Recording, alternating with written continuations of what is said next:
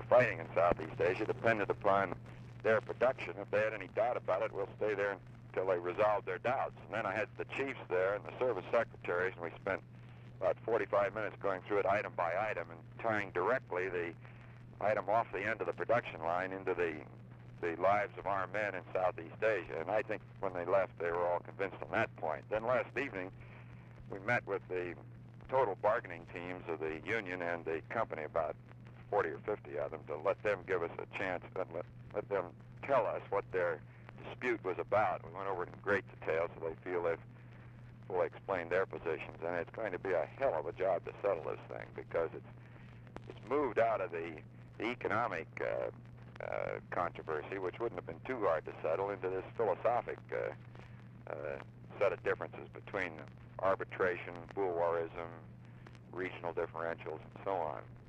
This morning, about 8:30, Jack Connor is supposed to sit individually with the company, and Bill Wirtz later in the morning with the union. Then later today, we're going to get together again, try and figure out what our next move is. But I've made it perfectly clear that we're going to use Taft-Hartley. I haven't said that in those words, but it's perfectly clear we're not going to allow production to stop, no matter what that requires. And I think this holds a club over them. But I am rather pessimistic at the moment as to when and how this will be settled. Where's the merit to both sides? Yes, I think so. But in my opinion, it's more on the side of the union. But that makes it even more difficult, Mr. President, because what is really at stake here is the strength of the union. It's been a very, very weak union, and really the only sure way of settling this strike or potential strike is to strengthen the union, and that's hardly the kind of action that the government would normally be expected to take. And it's something, of course, that Jack Connor would find it very difficult to swallow. But that's my own impression of the real issue here. And of course, business would just scream to high heaven if we phrased it that way or gave any indication that's what we were doing. But frankly, I think that is the issue, and I think that's what's going to have to be done. Now, how to do it is the problem, and we're just turning it over in our minds. I think that I had these observations. You went much further than I had heard that you were willing to go, and I thought it was good that you did in educating the public.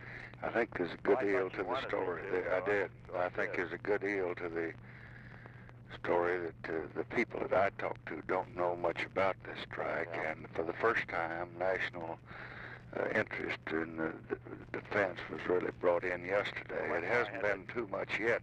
The best reports you had been going on television, and somebody put out a statement that you talked to both sides like a Dutch uncle, which was, I would think, would be inclined to make you the very acceptable to the service people and to the people who have interest in this thing and to the general public. I've watched the NBC and CBS. Well, I asked Arthur to put that line out, and I had 4 inches of gold braid on the sleeves of Admiral McDonald show up in the pictures. You may have seen one in the Post this morning, and we're trying to do everything we can to follow what I think is your design. I think if you can do that before we use Taft-Hartley, Taft-Hartley will be more palatable. Absolutely. I completely agree with you. And now, we don't have to use Taft-Hartley till you get back, I assume. That's right. That's right. And you're leaving Friday? Saturday. I'm supposed to leave around Saturday night, so roughly 9, 10, 11 o'clock, and then be back early the following Friday morning, such as 8 a.m. in the morning. Now, are you putting all the men out there that you can as fast as you can? Yes, we are. You want to bear in mind, you might have something unusual happen to you here any time. I know. Those that you got there, you can't, they're all right, but you might get stopped in them. I know that. And we can always stop them, and we can always pull them out. So tell your boys to get whatever you can out there. Now, does this, do you have any apprehensions about this northern buildup? Is this... Well, a little bit, but I'm not nearly as concerned about it, Mr. President, as I think Westy is, Westmoreland. He's very, very much concerned about it. He keeps expressing his concern in the cables, but as I sit here and look at the relative strength of the forces, I just can't believe that they can build up enough there to seriously hurt us. They might give us a bloody nose, and we might lose 200 men a week, let's say, instead of 100 men a week for a week or two. But beyond that, I just can't see any real danger in the buildup. Now, we're on rather delicate ground here because I've turned down this naval gunfire proposal. I sent you a memo the day before yesterday on the subject. I don't know whether you've had a chance to read it. But we're denying Westmoreland some of the support he thinks he needs. But I think we're right in denying it, and the reason for my denial is I don't appraise the danger as great as he does. But I read the report, both sides, and the way I read it, you're justified in the decision that you made. Although I think that you ought to try to get the Joint Chiefs and his adherents here to point up how disastrous it would be for us to inaugurate in the closing days of the Congress a new policy of this type, A, and B, just on the beginning of our conference in Manila, and how the propaganda people would just wreck us. They'd say that worse than they did about Goldberg in your plane announcement. Yeah. They'd say just as we meet to talk peace, we start to invade North Vietnam.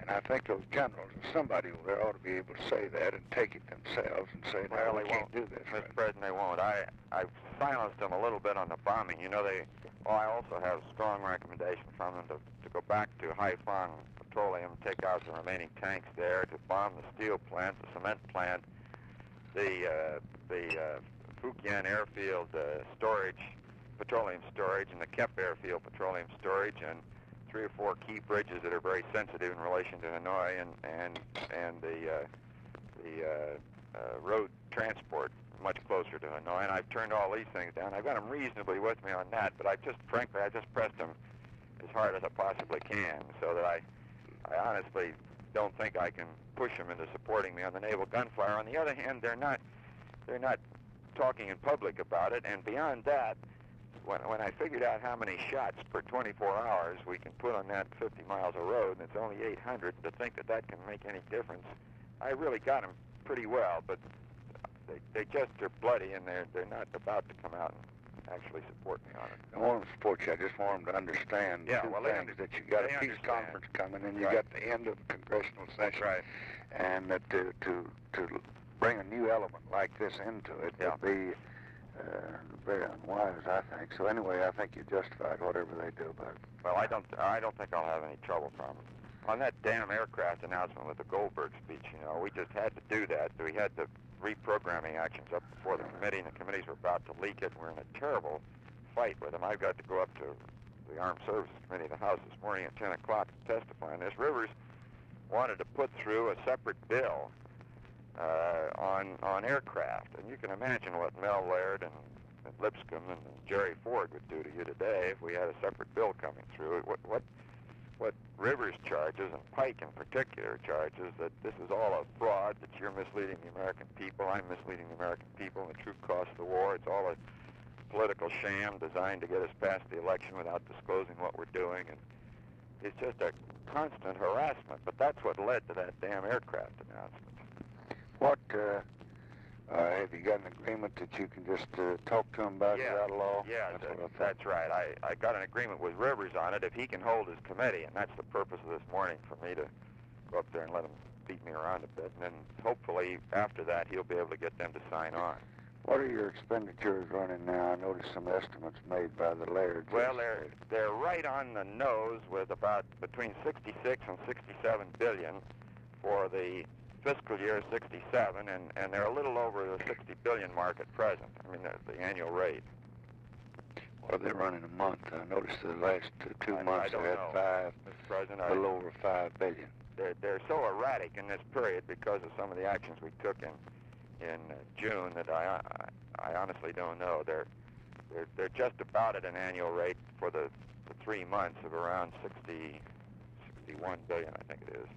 And you anticipate that for fiscal 67, you'll run 66. I told you 66. Now, 24 hours after I told you that last week, we made a new estimate and looked closer to 67 and a half. We'll have another pretty decent estimate around the 19th of October, and I'll be in a better position to tell you then.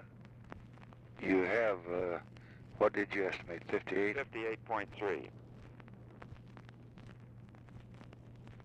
Now that was after, you know, we took out $1.5 billion, a couple of billion that we were pretty sure at the time we needed for June 30, 67 termination of operations. Now this 66 or 67 and a half I'm mentioning will lay the groundwork for carrying operations through June 30, 68, which means we're planning to buy in the fiscal 67 whatever we need up through June 30, 68. Matter of fact, the financial costs of the war, Mr. President, are fairly reasonable. They're not nearly as high as I was afraid they might be. We've shifted, you see, a whole year here in our preparations from June 30, 67 end of combat to June 30, 68. I'm building the bomb inventories and the ground ammunition inventories and the replacement aircraft on that assumption. So I'm reasonably pleased with the estimates we have. What do you think it will cost us during the fiscal 68 to carry on this war the way we're carrying it on? Well, the best, this is the wild guess now, but it's $69 billion is the best estimate I have. How much of that's Vietnam? Well, you can just roughly say that we were running around $50 billion before Vietnam, Mr. President, so maybe $19 billion of it is. That's the best way I can estimate the cost of the war at the present time. Have you got any difficulties, particularly in your equipment or supply, or are you running short of anything? Well, we have shortages in certain new items.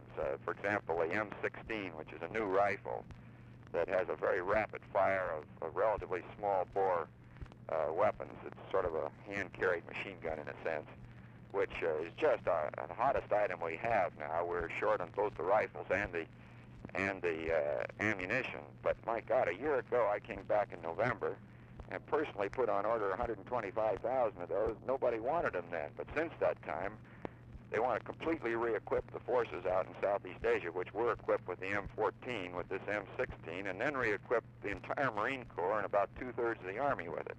So we're short that because of the new items. Secondly, we're short illuminating rounds. Flares, shells, and other things illuminate the areas at night because of the tremendous emphasis on night infiltration and night fighting to stop it. But these are about what you'd expect under these circumstances. The rate of usage is many, many times greater than anybody anticipated. Then we have a new grenade launcher that just came into the inventory, or just was authorized for use about 12 or 18 months ago, and that's very short supply. There are one or two other items like that, but at the moment I have 145,000 tons of bombs on the ground out in Southeast Asia, and another 120 on the way in transit. So that's 265,000 tons of bombs there or in transit, and we're using 43,000 tons a month. Frankly, we're going to just snow the place under with bombs, and I'm doing it purposely to make them cry stop. And so the specific answer to your question, Mr. Doing it purposely for what? To make them cry stop. Oh, yeah, cry. Yeah, that's the word I meant. To make them cry stop. Now, on the whole, we're in good shape. Joe Alsop called me yesterday, said he's back, wanted to talk, and said the major impression he brought back was that it was the most magnificently equipped and trained force that he had ever heard of America fielding in a war. And I think that's a pretty fair appraisal. Doesn't mean we won't have problems. For example, naval aircraft.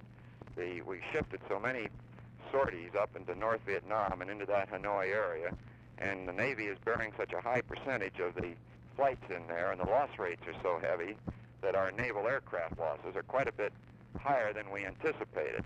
And this means a little problem for maybe 6 to 12 months. So we've got a few problems of this kind, but nothing at all serious. Would you let your people know before you go out there that I want a good full report on how our bond thing's working out, our 10%, and have them make some checks so when you get out there you can activate them a little bit and have them ready for you. So go out with them before you get there. Yes. Tell them you won't go into it. I will. Now on this pacification, we missed you yesterday because you had to go to these other meetings. we decided that you have to, they say that Lodge is going to object very strenuously. I feel very strongly that it ought to go to the military. I don't think aid can run anything anywhere. I don't think they have personnel. I think what personnel they have is generally not too competent. Ex-school teachers, things of that kind. They're a third of their people short out there. They advertise and trying to get them. I don't get them.